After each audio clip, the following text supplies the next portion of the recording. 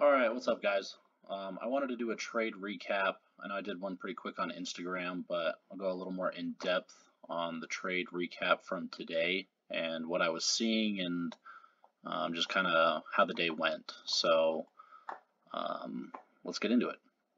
So starting from the previous day, we had popped up and held the highs all day, just kind of chopping at the highs at the key level 3780. So we were looking for that possibly to break to go long on the next day. It was holding, price was holding underneath, so we did want to see to get long, break above, and maybe retest on the top side.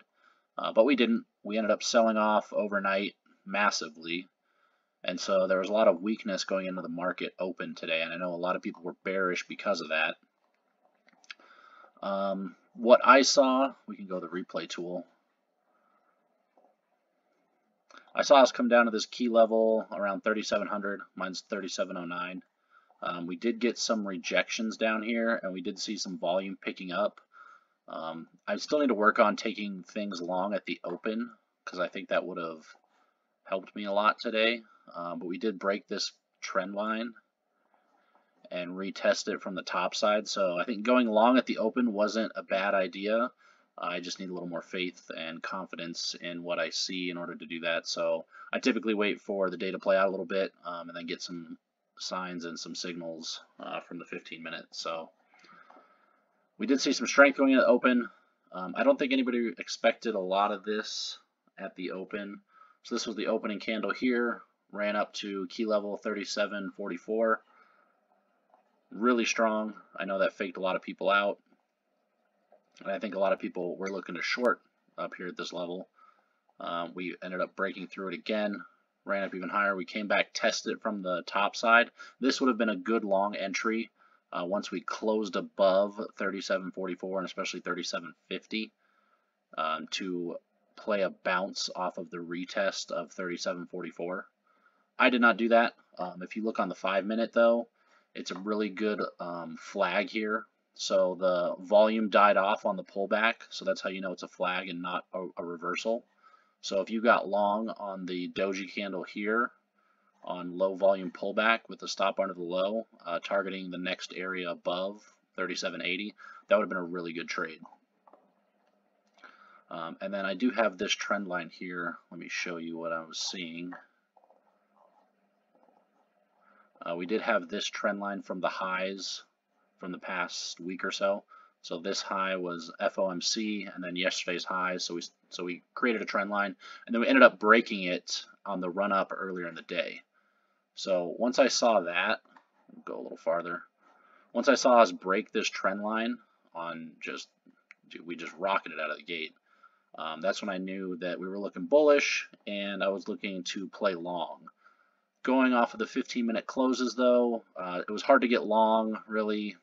The best entry, like I said, would have been a pullback here during the formation of the candle, but we didn't take anything there. We had a big volume spike here, and then we spiked just before hitting 4-hour supply, and this spike was on lower volume, if you see that. So when I see the peak of a trend on low volume, I'm not expecting a reversal, but I'm looking for a pullback for a second leg into either the high a day or to break the high a day. So we saw this. I knew that we were going to probably fall back, so I was looking for either a retest of this 37.80 key level or maybe even the trend line. So we got a low volume pullback here. Didn't really show a lot. We were still pretty extended, so I wasn't looking to long this here since we just ran up, almost 100 points in an hour.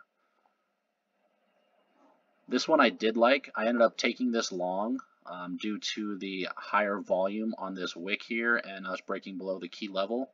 So I did long that. I took some partial profits on this candle because the volume wasn't higher. I was expecting volume to be a little higher and for us to push a little more. So this kind of showed me that we were probably consolidating. So I did take some profits there, and I moved my stop to break even right here because previously it was under the low. And then once I saw this next candle form, we pushed higher and then we came down under this level, closed strongly at the low of the candle on higher volume. That's when I knew we were going lower. So I got out of everything on that trade for a small profit. Didn't make a ton, and was just waiting for us to pull back a little bit more. So if you took this short on that candle, that was a great trade. You would have got, what was it, 78 down to 64, so about 14 points. At this point, on this lower volume drop, so the volume died off on this drop candle, I was still looking for a bounce back to the highs. But I did need to see volume come in. So we came back to this trend line right here, and we tested it. Obviously, it doesn't have to hit right on the dot, but in this area, and we saw a doji candle at the previous day close as well. That usually acts as support and resistance too. And we saw the volume pick up. So this is where I went long here at 37.66 with a stop under the low at 37.58. So only about an 8-point risk. And we were targeting the high of day at 37.98, 3800. So about an 8-point risk for possibly a 30-point gain. But we did have this area to contend with as well. So we went long there with a stop. Volume was low on that next candle. Didn't give me a lot of faith in the run-up, but I was hoping maybe volume would pick up as we got to this key level. So we did get to this key level here, 37.80. I did take some profits here, even though I should have held for the volume spikes. I wasn't convinced that we were going to go any higher just due to the volume being so low on this push up. Usually if volume is dying off on either a move up or down, it shows that the move is not very strong. So we broke it a little bit here. Volume was still extremely low, so wasn't convinced we weren't going higher. This candle scared me a little bit, but volume did pick up and buyers did come back in. So this showed me that the buyers were active at this level, so that gave me a little more faith. So at this point I was holding a runner. Wasn't going to let it go red on me, but I did move my stop to break even, and then after this candle I ended up moving my stop under here. So I was in profit the whole way, just holding for the high of day. Volume did pick up after this hammer candle here, so we did form a rally base rally. So that's good for bulls. That shows strong buyers. We came back, tested it on low volume, where the volume died off lower, tested this zone and tested this 37.80 from the top side. So that also gave me faith that this was holding, so we were going to see possibly higher highs. Next candle was a high volume doji, but we were holding the high of yesterday, which is this dotted line. We were holding above the close, and we were holding above this trend line. So really didn't have any reason to get out of my long just yet. There weren't any very strong signs to sell.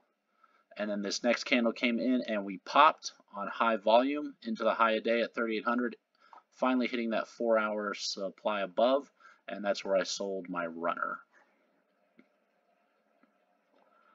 Now, if I was still trading, you see that this next 15-minute candle is even higher volume on the rejection from this area.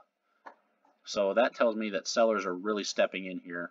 And if you look on the 30-minute chart as well, the volume just came in massively. Volume was, almost double what the previous candle was. We broke the high and closed back in the range of the day. So this was a very valid short. I was already out for the day, going to see a friend, so I did not take it, but this was a great short if you hadn't gotten a good trade in on the rest of the day. So you would have shorted the close of this candle with a stop above the high. So that would have been about 92 to 806, so about 14 points.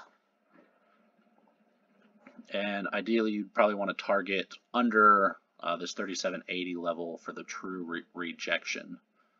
And so if you did let it play out, by the end of the day you would have made a nice little profit. So that's kind of what I saw on the day. It was really hard watching this run up without really a pullback on the higher time frames, but patience really did pay off. Seeing that the volume spike didn't come in at the high of day and looking for the pullback for a bounce was a great choice. And then this was also a great short from supply if you weren't already in a trade or if you were looking for a better setup during the day.